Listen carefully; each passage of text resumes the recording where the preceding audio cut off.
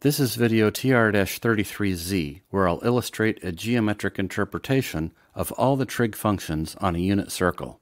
Z videos cover supplemental material that probably isn't mandatory for a trig class, but might be interesting or enlightening. This one, I think, is particularly interesting. To keep the diagram large but still general, I'll focus on a unit circle in quadrant 1, with this angle in standard position. The coordinates of the angle's point on the unit circle are cosine theta, sine theta, which means the blue length is cosine theta and the red length is sine theta. I'll draw the blue cosine line up here to keep it out of the way when we draw the secant line in a few minutes. It's the same length no matter where we draw it. Let's draw a line through the angle's point tangent to the circle. This line is perpendicular to the yellow terminal side of angle theta.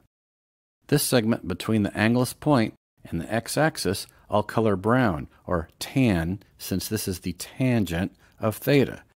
But you don't have to believe me, I'll prove it using properties of similar triangles. Let's consider this triangle and flip it around. Its sides are color-coded to cosine and sine of theta and 1. Now let's consider this larger triangle.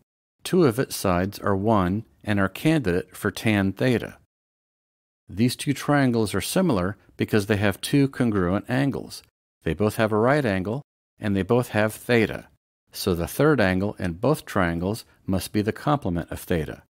We're going to use this property. Corresponding sides of similar triangles are proportional. We covered this in TR-08 if you need a review. We'll use these pairs of corresponding sides to set up the equation. Sine theta over cosine theta equals tan theta over 1. Tan theta over 1 is just tan theta, and sine theta over cosine theta is indeed the definition of tangent. So the length of the tan line is tangent theta.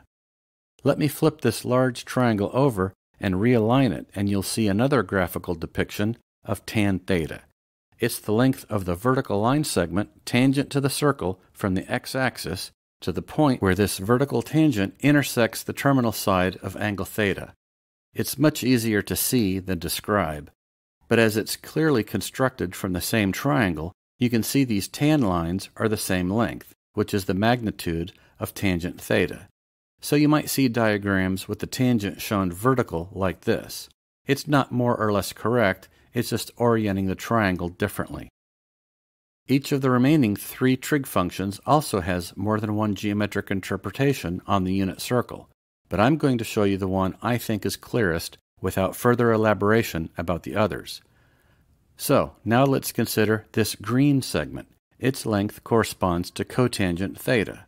We'll take this triangle with the cosine-sine triangle and apply the same property of similar triangles. By carefully choosing the sides we compare to help isolate cotangent, we get the equation cosine theta over sine theta equals cotangent theta over 1. So cotangent theta equals cosine over sine, the reciprocal of tangent, which is indeed the cotangent. So we have graphical depictions of cosine, sine, tangent, and cotangent. Two more to go. The purple length down on the x-axis corresponds to the secant. Here are our triangles. And as usual, we choose the trig function over 1 and the corresponding sides on the other triangle. In this case, 1 over cosine, which equals secant. Finally, this pink segment along the y-axis has a length corresponding to cosecant. The similar triangle ratios are 1 over sine, which is cosecant. So there are all 6 trig functions represented graphically on a unit circle. I want to point out something else that's pretty interesting. We've already seen that we have a unit circle triangle corresponding to the first Pythagorean identity, the most important equation in trigonometry. Cosine squared theta plus sine squared theta equals 1. But there are lots of right triangles on this diagram. Let's take a look at this one. It corresponds to the second Pythagorean identity. 1 plus cotangent squared theta equals cosecant squared theta, which we get by dividing the first identity by cosine squared theta. And this triangle corresponds to tangent squared theta plus 1 equals secant squared theta. the last Pythagorean identity, which is the first divided by sine squared theta. And there are more triangles, though their equations are not as well discussed as the first three. For example, let's look at this big triangle. Did you know that cosecant squared theta plus secant squared theta equals cotangent theta plus tan theta, quantity squared? I didn't either until I drew this diagram. I'm not saying this is an equation you need to memorize. To be honest, there's not much in trig to memorize. But it's interesting to know that equations like this are right here graphically in this construction. How about this triangle? It might be a little tricky because the horizontal length at the bottom isn't exactly secant theta. It's secant theta minus this distance, which is cosine theta. So, secant theta minus cosine theta, quantity squared, plus sine squared theta equals tan squared theta. And for this last triangle, the vertical distance is the pink cosecant minus the red line. So, cosecant theta minus sine theta, quantity squared, plus cosine squared theta equals cotangent squared theta. Here's an animation showing these color-coded segments as angle theta progresses around the circle. I think it's kind of mesmerizing, especially when you consider the graphs of these functions.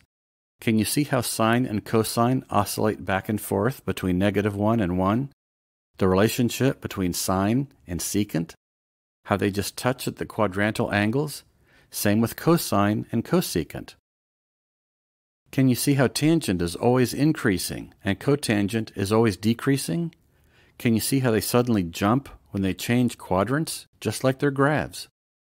If you can play this movie in your head, or at least see the relationships between these functions for different angle sizes, I think you'll have an easier time with some topics that other students struggle with. I'm going to create an extra video with just this cycle playing over and over.